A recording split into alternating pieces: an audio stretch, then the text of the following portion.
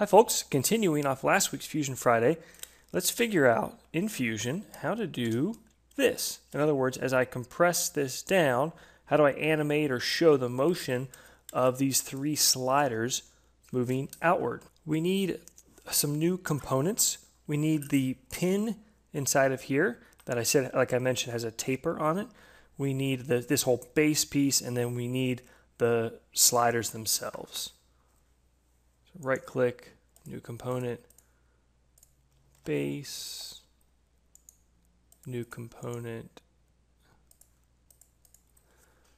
tapered pin, right click, new component, slider. Let's start with the base. Right click, activate, L for line. I'll sketch on this plane. Over, it's okay, horizontal, vertical. Now L for line, and let's put a line across here. Now we'll throw some dimensions on it. It's just approximate dimensions. I'm going to say that the gap has a radius of, say, 1/4 inch, and the outside here can be 0.75. This can be 0.375. I want this to stay on center though. So horizontal, vertical. I'm going to click this point right here. I'm going to turn my origin light bulb back on, which will let me click right here. See how that locks it in? Now S brings up the shortcut REV for revolve. I want to revolve this axis around this. So I've created in one fell swoop this piece here that also has the hollow area for my shaft, which is radius of 1/4 inch or 1/2 inch diameter. Now let's create the slots for our three sliders. R for rectangle, sketch on the end face. I like to just create a rectangle out of place, sketch, point. Let a point snap in the middle of it. Horizontal, vertical. I want that point to be directly vertically above the center point. Now I can hit D for dimension and say dimension that to that of 1 inch. We're just doing extrude, it doesn't really matter. Okay. E for extrude, click it, -0.5, 625, something like that. S, keyboard shortcut, pattern, circular pattern. Change the pattern type to features. That's going to let me come down to the bottom of your screen, pick that cut. What's the axis? Select that, and I'm just going to pick the outside of this ring. It happens to default to 3, coincidentally perfect. Click OK. So now I've got my 3 cutaways for the sliders. Activate the tapered pin. L for line. I'm going to sketch on that same plane, and I'm going to hit P for project because I want, let's see here, do I want to do that? Yeah, I think so. So by projecting that circle on this plane, it just gives me the 2 points where this circle intersects that plane. What that lets me do is hit L for line. Let's just sketch a line over here. In fact, what we can do is create a rough shape. Oops. I wanted that to be horizontal and that to be vertical. So this is going to be a 30-degree angle. And we're going to have it be a 1/4 inch radius. So that's our approximate, that is not approximate, that is our shape. But now I want coincident, this line to be coincident with that point. Perfect. And I actually want to create the location of it as well. So let's do this. Dimension from this point over to here of, make something up here. No, 0.1. I want the, I may need to just do this. There we go. Yeah, 2 inches. Nope, a little longer. So your 2 should work actually. Yeah, I think so. S for keyboard shortcut, revolve. Revolve that on the axis is right there. Click OK. The important thing there is I've tried to sketch that in place, because what I'm now going to do is activate the slider component,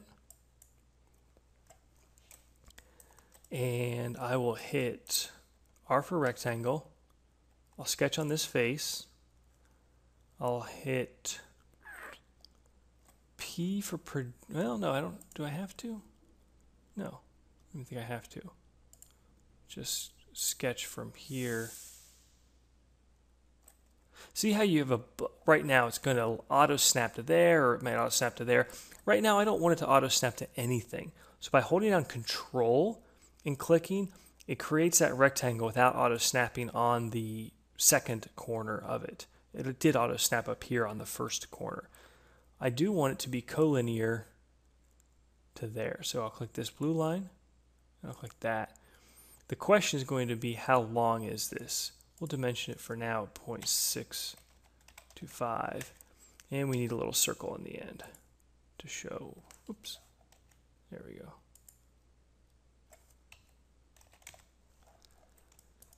E for extrude, 1, 2, 3, and I'm going to extrude that up to object here.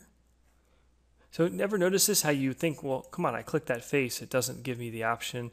Tool body creation has failed. One thing I've learned is a lot of times you have to click a point and not a face. So if I zoom in, I click up, if it'll work here. There we go, clicking that point. Don't know why, but that seems to be what does it a lot of times. So what's important is I wanted this taper to intersect with our piece. So we're just going to make the extrusion deeper here to show the intersection of these two. I'll go back to the base, activate that, activate this cut, edit feature. We'll say negative 0.8. Oops. Okay. And I'll activate the slider, and we'll make it. Oh, actually, it was parametric. Great. So what I like about that is it shows I've got this intersection here, which is important. Although, darn it, I want it to be down here more in the tip in its natural resting state. So hold on, let me fix that. Let's pattern these around. Create, pattern, circular pattern. This time it's a component pattern. So what's my component? I'll pick slider, and this is super easy. I just have to pick the axis of the ring. It does 3, which is great. The problem I've got is these are too deep, so let's fix that. Edit slider 1, I need to cut the groove in it. I'll turn off my base visibility. L for line, sketch a line right here. P for project, I want to project this. Ooh, it won't let me do it. Bummer. Well, I can still do it this way, because I know what this angle will be. D for dimension, this to this should be 60. That gives me the right angle. E for extrude, click that. Hide my tapered pin and drag that down through to cut it away. Now that change should flow through to the other two because they're all linked to each other. So I've got that tapered surface for the 60-degree pin to interact with. Activate the parent. Assemble as-built joint, slider between here and here, and we'll click a point. That should be okay. Let's see. This may not work as I was hoping. I was trying to get it matched perfectly up without using on how it interfaces with each other, but we'll see. I can move my tapered pin in and out like so. Now I need to create a slider joint, as-built joint, slider between. Do I want to do an as-built? You know, I wish I would like to. Let's see if it may cause problems though. If I recall, when I was practicing, I think you didn't have a great. See, it worked here, but then I think when I go to do Shift J is the as-built joint keyboard shortcut between this one and here. Oh, that worked. Shift J. Okay, I stand corrected. Between here and here, on there. Great. So these are now all... Oh no, look at that. See that? It was animated correctly, but now it doesn't work. That's a good glitch, right? So we'll do regular joint. J for joint. I'm going to pick actually the side of the part. So the coin here, and then the coin on the inside of the wall. Actually pushes it out a little, which is fine. Do the same for the next two. I need to create the motion link between our plunger and our three sliders. Well, who wants to go dig out some high school trig? So I've got a right angle here. This is the end of my tapered pin, and we know that this is 30 degrees. Let's say that this is 1 inch. So what I want to know is when I move this down 1 inch, how far is it moved in this direction? So I have to write this out. So opposite hypotenuse, adjacent hypotenuse, opposite adjacent. So I've got this angle. I want the opposite and the adjacent, so that's tangent. So tan 30 equals opposite, which is x, I don't know, x over 1. So that equals 1 times tan 30 equals x. So all I got to do, pretty easy, tangent of 30.577. Assemble motion link. Continue. So this is what I don't like. This is what I was trying to solve before, as I wanted these two to be modeled in place. So this is a little bit hacky, but I basically am going to visibly align them up. So about right here, capture position. This is not preferred. Somebody tell me a better way to do this. Assemble motion link. A motion link between the slider of the pin, and then I have to do one at a time, so I have to create 3 of these. But I'll say 1 inch. So when I slide in Z 1 inch, I want Y to move 0.577. Yep, that looks right. Click OK. So look. Let me turn off the other two so we don't get in the way. I'll even turn off the base. How awesome is that? Let me create the other two real quick.